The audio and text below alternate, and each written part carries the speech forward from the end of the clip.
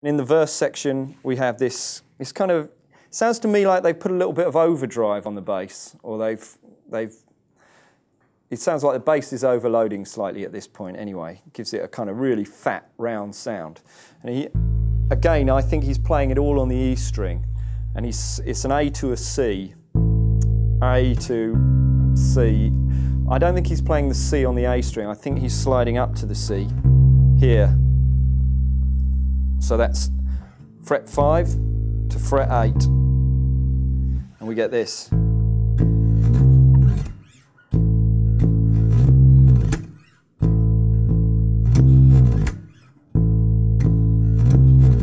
In between all of these, I think every couple of bars, the band hit a D, and I don't actually think John Paul Jones hits that D. I think it's just the guitar and the drums that hit that D.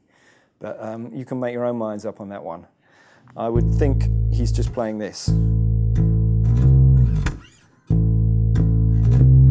If he is hitting the D, it will be like this.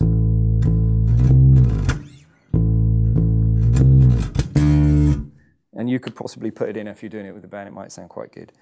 Okay, so we've got 8 bars of that A to C section. Then we have a little link section, which is just made of 3 notes, really.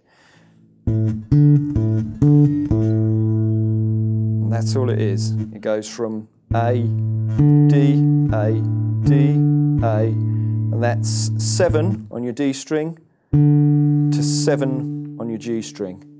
We just do that kind of A, C, A, C, A, and hold it. And then we're back in with riff A, the whole section, as we played it before, with the 4 bars of A, 2 bars of B, and the 2 bars of A. Then we're into verse 2, which is the same thing as before, which is the A to the C slide. This happens for 8 bars. Every now and again, he changes. There's a couple of little fills in there. On the second bar, we've got something where he holds the C for a little bit longer, so it kind of, the first bar is as we've done it. Second bar, he kind of holds the C for longer. On the 4th bar, he plays a little passing note, which is a B on the way down. So we get this. And he sticks in just tiny little bits here and there, but the main crux of it is this A to C. Then, at that, we've got link, what I would regard as link 2. It's slightly different. Or is it? No, it isn't, actually. It's pretty well exactly the same. I'll take that back. So we have the link 2, which is A, C, A, C, A. Timing-wise, it may be slightly different where it lands, but you'll hear that when you play along with it. And then we're into what I regard as riff B, which is this original guitar riff, but moved to C. So our start note is C. I'm playing that there, and I'm going to play this almost the same shape, except for the last note. So it's the same shape as we played before, but I'm going to play the last note here with my little finger, okay? Which is a B flat. You could play it there if you wanted to with your first finger, depending on which of your fingers is the strongest. I tend to prefer this one here. It falls a little bit easier under my fingers.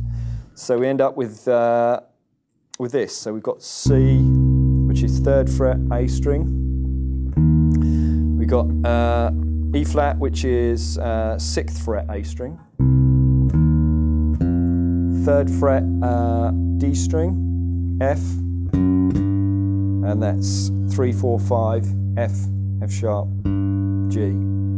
And then for our last note, I normally use my little finger and play 6 on E, which is B flat here.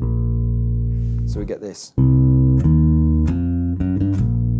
then the same phrasing as the other riffs. It does this 4 times.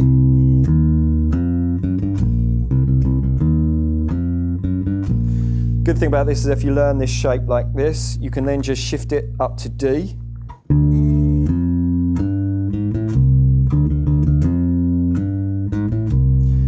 Okay, so that's just shifting the whole shape up 2 frets. I'll give you the notes. So you got D, that's 5th fret, 5, 6, 7, 8, fret 8 on A string, 5, 6, 7 on your D string, and then we've got 5, 6, 7, 8 on your E. So you get this. For the D, we play that twice. Then we shift the whole thing up again to E. The exact shape moved up 2 frets. The start note is 7 on your A string.